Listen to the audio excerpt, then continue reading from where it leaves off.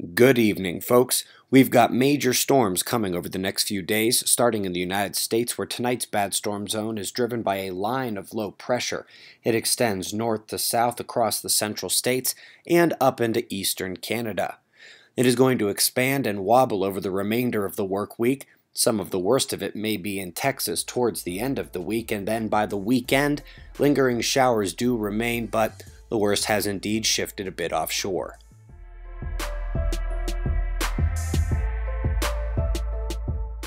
In Europe, we've got rain overnight due to two low-pressure cells. The northern system is going to broaden and weaken over the coming days, while the system in the Mediterranean is expected to remain over the water, strengthen a bit, and drive at least one major round of rainfall at Italy before that arm swings out and hits the eastern countries.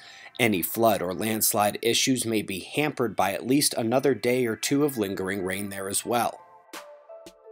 Coming to Australia and New Zealand and Greater Oceania, it is the low south of Western Australia in focus as the strong storm line to the northeast is moving out to sea.